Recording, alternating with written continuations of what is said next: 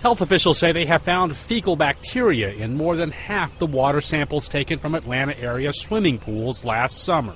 The gut bacteria found in 58% of samples taken from some 150 pools. Those municipal pools where young children in diapers are common, the worst, with 70% of samples tainted.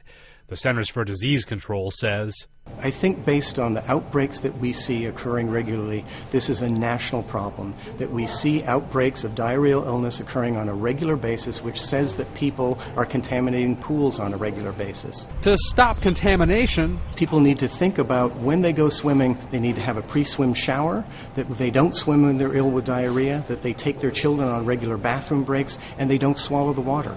It's pretty simple stuff to keep in mind. No illness outbreaks were tied to the pools tested. Proper chlorine and pH levels in the water should kill bacteria. Lee Powell, The Associated Press.